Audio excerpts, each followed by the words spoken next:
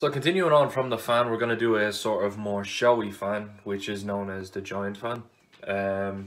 So before we've actually done the riffle shuffle, which is this shuffle here, where you just bridge all the cards together like that. And that shuffles all the cards, except this we want to be more showy. So what you do is you shuffle the cards like this, but instead of bridging them together first, you do a fan like this.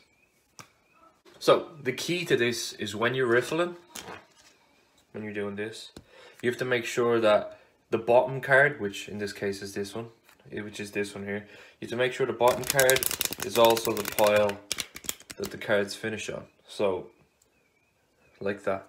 So when you sort of push them together, they're both held in by this side of the deck, okay? Then you pinch the bottom left corner again like this, and you fan the cards the same way you would previously. So with the fan, you can then close it like a normal fan you would, and then you can bridge it like that, and that shuffles the cards as well. It's just kind of a more fancier way of doing the riffle.